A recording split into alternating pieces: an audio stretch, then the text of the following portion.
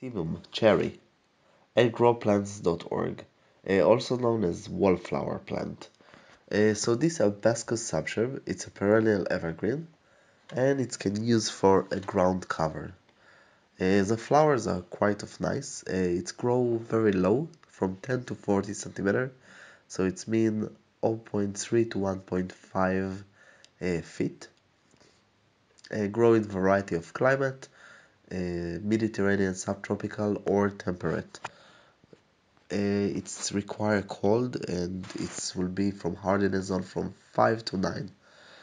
Flower color can arrive in variety of color, brown, yellow, orange, red, white, pink, or purple, and of course can be mixed colors.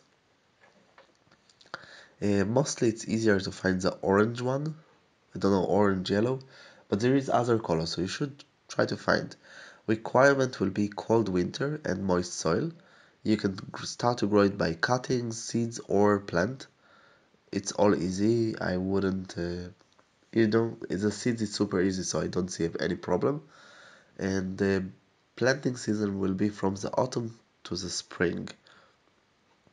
In the right condition, it's a fast-growing plant, and there isn't special maintenance problem. A little bit to prune, and to be aware that it's poisonous. So don't try to eat it if you have the urge. Just don't.